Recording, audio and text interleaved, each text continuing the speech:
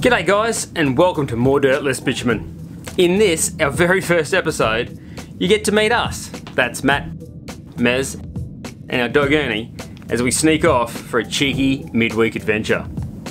After an early start, we make our way to Kilcoy for smoko, visit an old sawmill, get turned back at a no-through road, crash a drone, visit a lookout, before setting up camp beside the mighty Mary River at Kenilworth.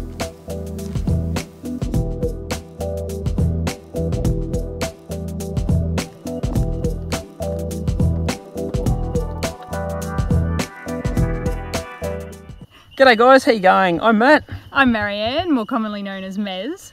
And together we're More Dirt, Less Bitumen. We've just left Brisbane this morning. We're up here at Mount Glorious and we've just had ourselves a lovely breakfast. And we've got a couple of days on the road. We're going to be heading through Conedale National Park and spending the night at Kenilworth tonight. More than likely we'll sneak into the Kenilworth bakery for the kilo donut challenge, but I'm not too sure if we'll give that a go. Yeah, maybe not. So yeah, spending the night at Kenilworth, then tomorrow we're going to be heading up through Imbil State Forest and Ammermoor State Forest before spending the night in Ammermoor and heading back down to the coast and making our way back to Brisbane. So strap in, buckle up. We hope you enjoy what we've got planned over the next couple of days. Cheers. Bye.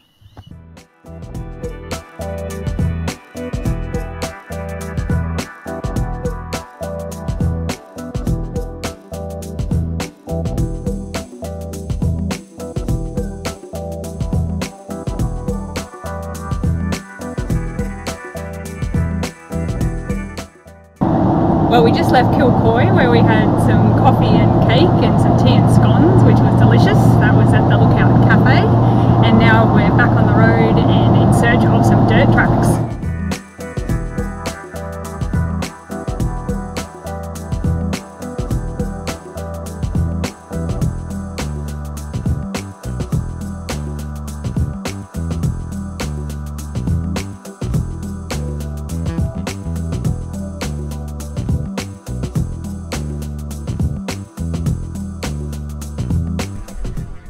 Good news, left the bitumen behind. We've now got dirt under the tyres. We've had a driver swap. Mez has now taken the wheel as we head further north towards our destination of Kenilworth. Let's go.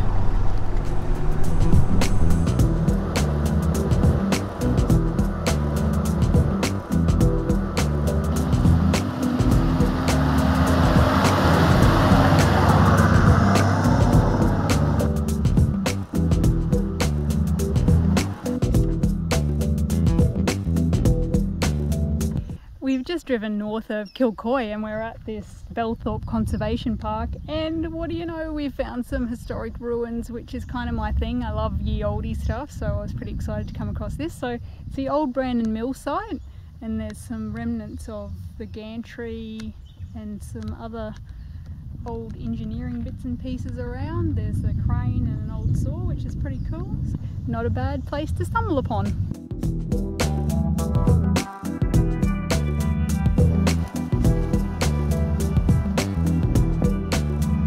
After leaving the sawmill, we're on our way to Jimna, but a track off to the right caught our attention.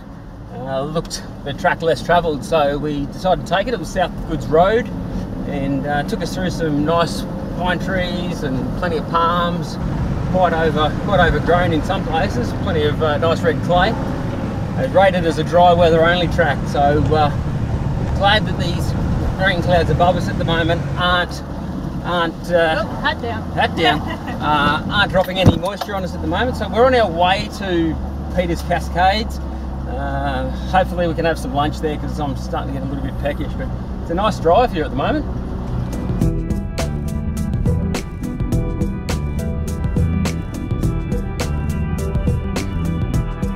We've just come down South Goods Road and we've got a problem.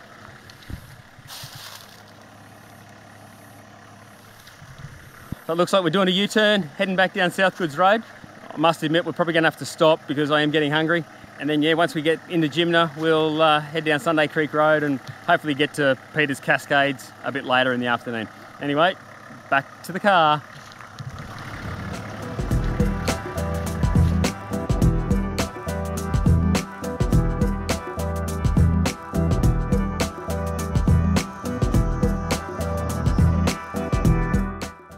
So hunger got the better of me. We've pulled off from the side of the road. We're underneath the pine trees. And when we're on the road, we like to keep things pretty simple. So yesterday, Mez went and made us some nice salads for lunch. I roasted a chicken the other day. So now it's just a matter of throwing them in a bowl, get a little bit fancy with a little bit of balsamic vinegar, and then it's time to eat. Not bad for a knock-up meal in the scrub, if you ask me.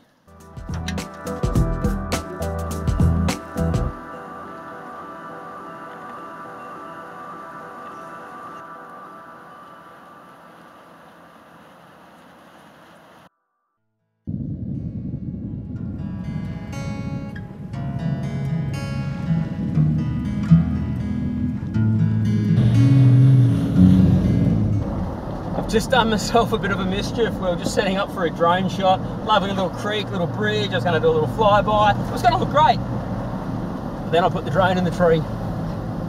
No more drone. Uh-oh.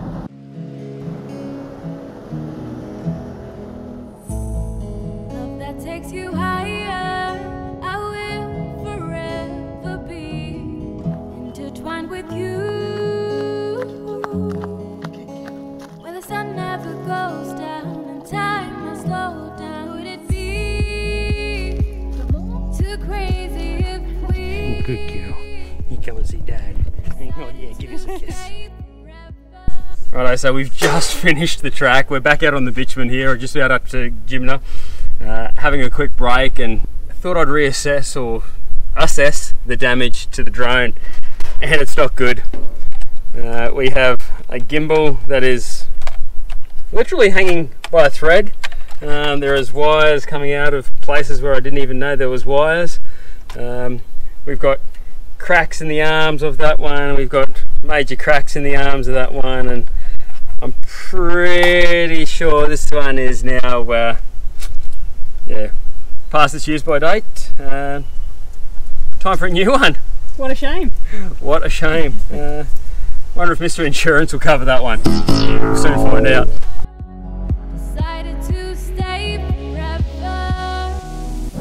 Well, after a quick foray onto the bitumen, we're back onto the dirt again, and we're in Conondale National Park and headed for Kenilworth. We're going to try and find somewhere to camp for the night. We probably aren't going to have time to get to Peter's Creek, which I'm envisioning in my head is full of delicious sweet ice cream, but apparently that's not the case.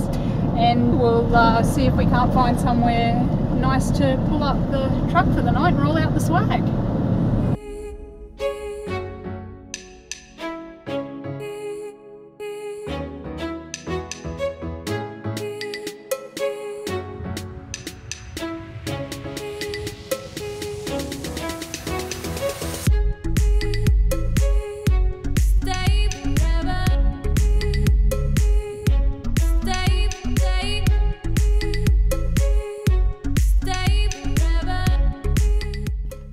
Big day today.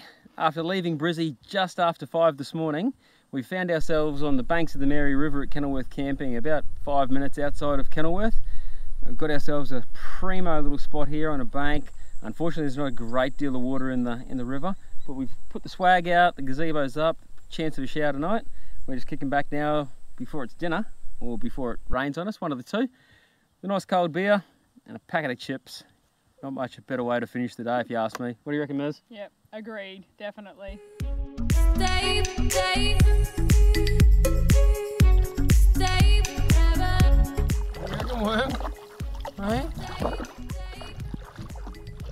Just come down for a bit of a walk from camp, and we found the Mary River, and even though it's not real high here at the moment, the water is crystal clear and it's warm as, so I think I might come down for a tub later. Should be nice.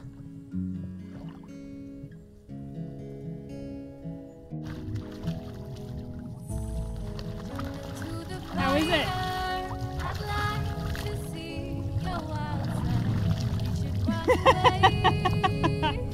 Okay, so it was a little bit slimier than I thought it might have been. Nothing like a bit of slime with your nighttime tub. There is lots of slime. I think I'm dirtier now than what I was when I went in. How was that, Ernie? Yep. She doesn't care for the slime either. Okay, what's a four-wheel drive show without a cooking show? Well, we've got Matt's cooking show tonight, but Matt does things very, very basic. Matt likes meat. There won't be any vegetarian meals when you come camping with me. What we're going to do, we're just going to cut our steaks up. There's more than what the pair of us both need, but have it cold tomorrow if we don't fill up on that kilo donut in at Kenilworth. So it's pretty simple. Cut our meat up, salt, pepper, black sauce, Worcestershire sauce, whatever you want to call it. That's all you need for a good steak. So we're just going to put a bit of salt and pepper in here for seasoning. We've got our water boiling here. We've got our vegetables, they're ready to go. So we're just going to put our steaks in, a bit more salt, a bit more pepper. We'll put a bit more on it when we put it in the pan. We'll just leave that to sit, come to room temperature, let meat relax before we put it in the pan.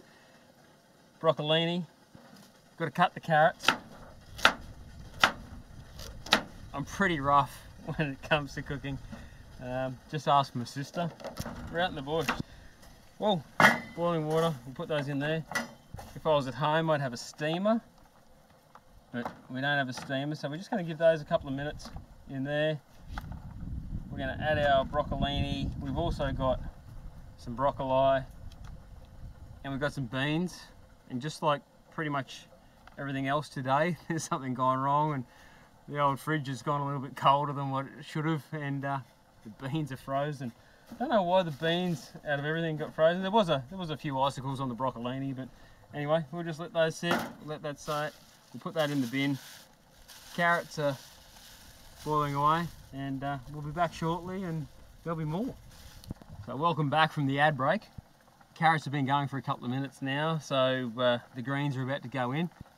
Thing is, when we're cooking out in the bush, we only have the one little gas cooker, so we've got to do things a little bit differently, obviously, than what you would at home. So everything's going to go in there now. We've just got to try and, oh, that one didn't quite fit, so we'll have to cut a bit of the stalks off those ones. But that's okay, they can go in there. I'm going to put our lid on, going to steam that for a couple of minutes, and thankfully we like our steaks pretty medium rare, so it doesn't take long. So that'll just sit in there, that'll steam away for a couple of minutes, and we'll cook the steaks up, and that'll be all good to go at the one time. So you got to make do with what you got out in the bush. Okay, so we've had some dramas with the camera. We've had to swap over to the iPhone now. The GoPro just shit itself, so we are back cooking. These are now probably overdone, but things are yeah, they're not looking too bad at all. So the veggies are good. So we're going to take the veggies off, and they're just going to sit off to the side there. So the pan on, move those out of the way so we don't want to burn them. A little bit of olive oil, and then we're going to get our steaks in there. Excuse my back. I'm sure, oh, the tongs. That's what I wanted. I already had them out. Good stuff. Seasoning, you can't have enough.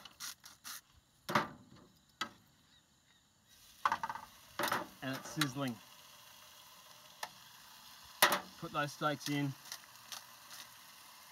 Couple of minutes either side. Mate of mine once told me for the perfect medium steak, 3 minutes on the first side, 2 minutes on the second. I haven't got a stopwatch, so I'll just count to 60.